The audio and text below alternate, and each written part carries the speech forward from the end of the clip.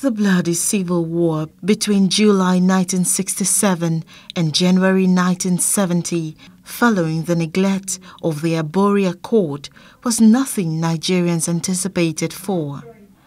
The civil war, according to historians, was a genocide that saw over 2.5 million children die of starvation. It's now 50 years after the war. Scores of well-meaning Igbos and Nigerians gather at the Never Again conference to dissect the issues that threatened national unity and review the current ethnic crisis in the country. Nobel laureate Professor Wole Soyinka, foremost economist Professor Patutomi, and others reflect on the 2.5-year war. I do not for a moment underestimate the self-sacrificial efforts, and I do not ignore the vision of a few of those leaders.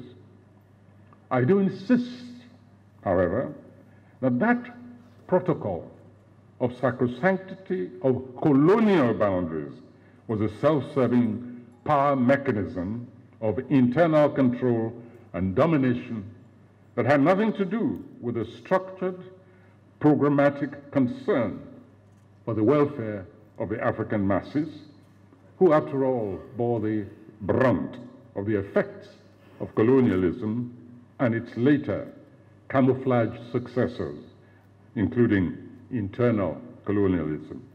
If you go on social media today, you will know that Nigeria is at war. I mean, young people who were not anywhere around the war hate so much, and you wonder why. For me, this is a failure of leadership in Nigeria. Popular singer Onyeka Onwenu lays her cards bare on the table, admitting that there is a possibility for the Igbo race to secede from Nigeria. I am angry at Nigeria. I am angry at this government which seems to be letting us down. I am angry at us as a people. I am angry at my people in Igbo. Because if they have refused you, why are you refusing yourself? But is the Never Again conference an agitation for an Igbo president in 2023? Having experienced the horrendous civil war, Professor Utomi clarifies. The truth of the matter is that we've not gotten the right kind of leadership that makes everybody feel a sense of belonging and commitment to a common cause.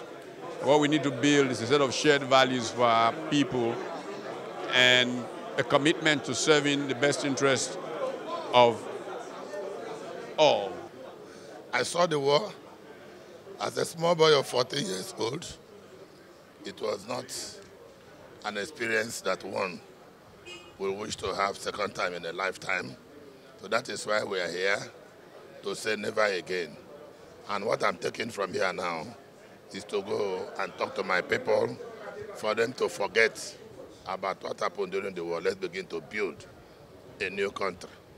The war is an event which have come and gone, but the memories of that war will ever remain in the lives of every Igbo man.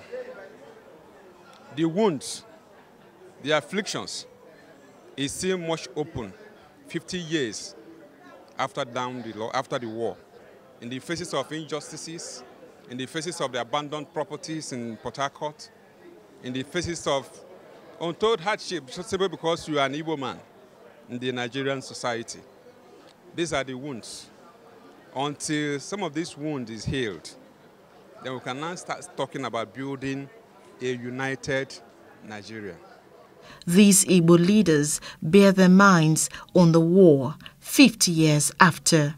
It is hoped that away from the rhetorics, this symposium will remind the over 200 million population of Nigeria about the futility of another civil war.